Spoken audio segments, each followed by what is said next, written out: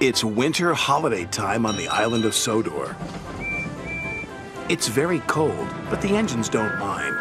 They love this time of year when the stations look jolly in their decorations.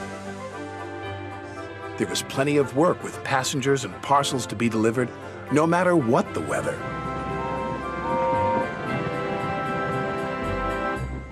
"Driver says there's more snow on the way," said Edward. "We'll soon be wearing our snow plows," said James. "You'll enjoy that, won't you, Thomas?" teased Henry. "You know I won't," said Thomas. "I don't like my snow plow."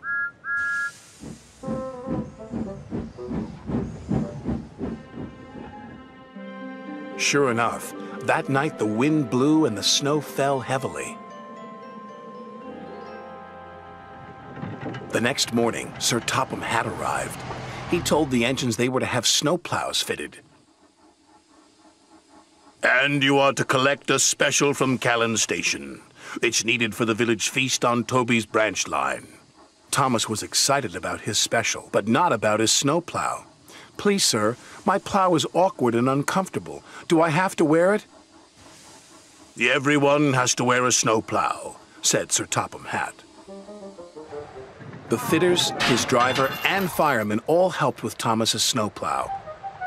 "We'll have to try that again," laughed his driver. "Big, horrid, awkward thing," Thomas grumbled. He was much happier when he arrived at Callan Station and saw his special. It was a beautiful Christmas tree. "The tree will have lights and stand in the middle of the village," said Edward. "Make sure you get it to Toby safely." "I will," said Thomas.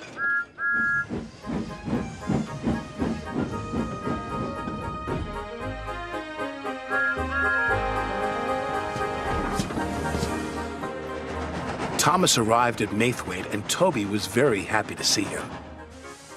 "The villagers will be delighted with this tree," Toby said. "I'm glad you have your snowplow. I can't clear the snowdrifts by myself."